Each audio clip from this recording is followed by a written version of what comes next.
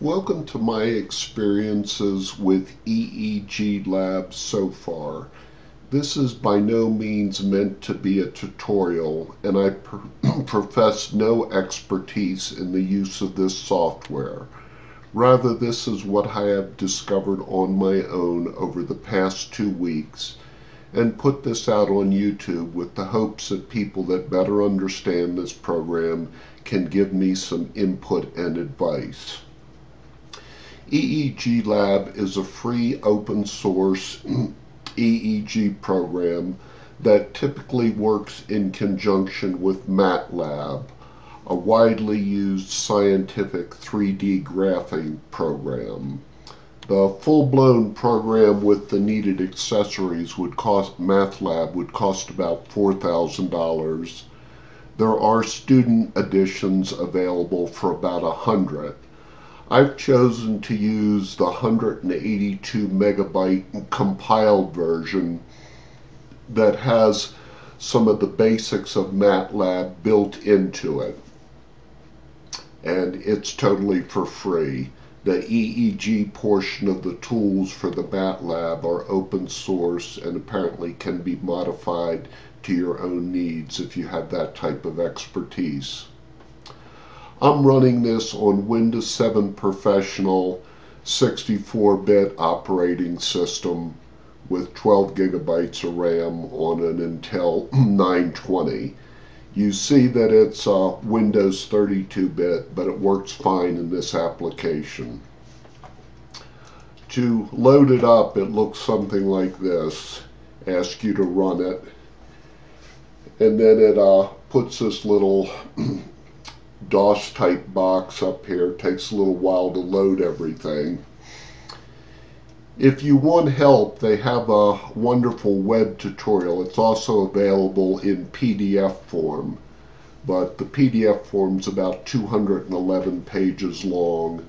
Will offer a lot of explanation about how to use it. It's maybe a little too comprehensive to be too practical for a beginner. Okay, the Emotiv Epoc Headset Research Edition allows you to save your data files in the EDF format. The first thing one needs to do is import data, and we're going to be importing an EDF file. Now I will look here, and I've got an EDF file here with my eyes open about 3 minutes long.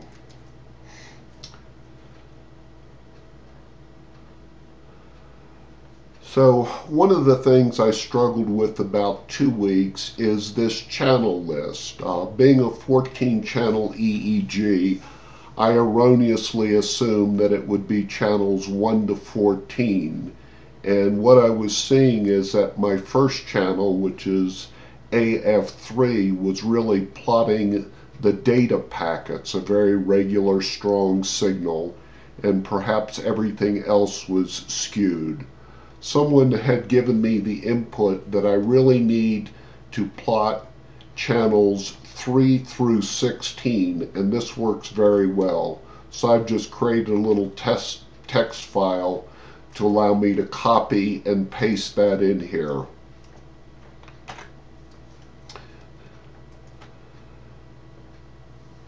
Okay, it wants me to give this a name.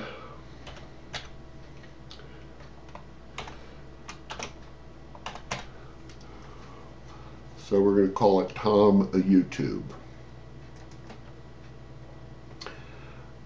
Okay, one of the next things we need to do is we need to locate where the channels are. Under Edit, it says Locate Channels. Variety of options, apparently, to go in and coordinate where each one of these.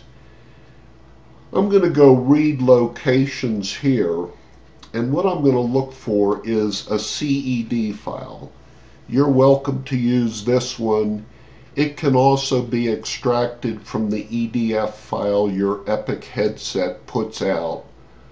When I do that, it gives me one extra column of all ones here, and I'll get an error message saying more columns than expected. Wiped out the last column, everything seems to work well.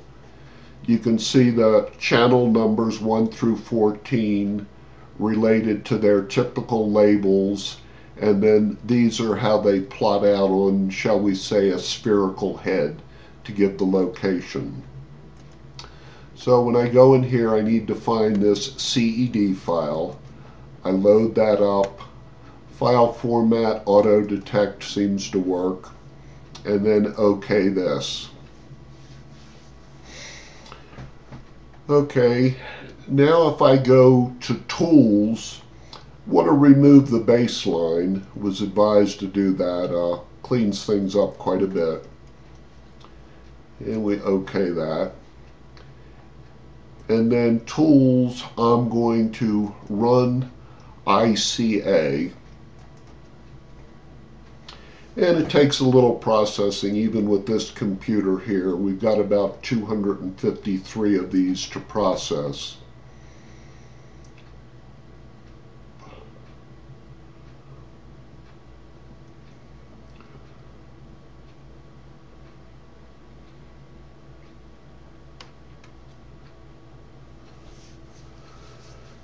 So my little Intel processors are busy just cranking out numbers, converting all those little wave signals into locations and colors, I guess. This might be painfully slow on a slower computer. Okay, we have that. Now we can go to plot. We can see where these channel locations are by name, see if we have that right. And here are the typical names. It's kind of handy. You can click it and it'll turn to the number. So looks like everything's lining up pretty much as the Emotiv Epoc headset does. You can also plot your locations out by number and have it look like that. So we seem to be doing as we should there.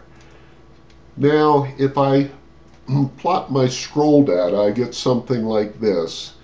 This is basically the same thing that's coming into Testbench right here. You can start looking through here, see if I see anything that really looks disturbing. There might be a little bit of a consistent bump here. I'll take that out. Obviously I've got something going here. So let's remove, I believe that's an artifact, extraneous noise. Okay, and we've got some stuff here.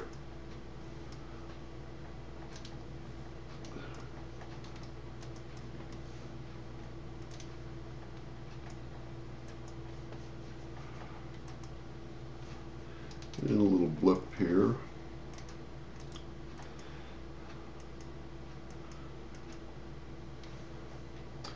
Apparently there's a variety of automated tools and different filters that can take and plow off the tops or bottoms, or different algorithms can be applied to filter this out automatically rather than having to go through manually as I'm doing now. But this is a very early stage of my learning curve right here.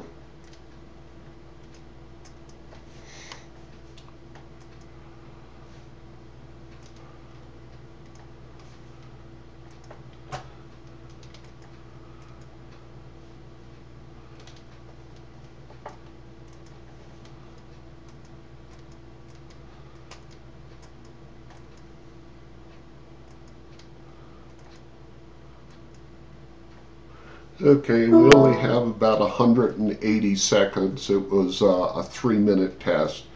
So I'm going to reject those areas I have highlighted.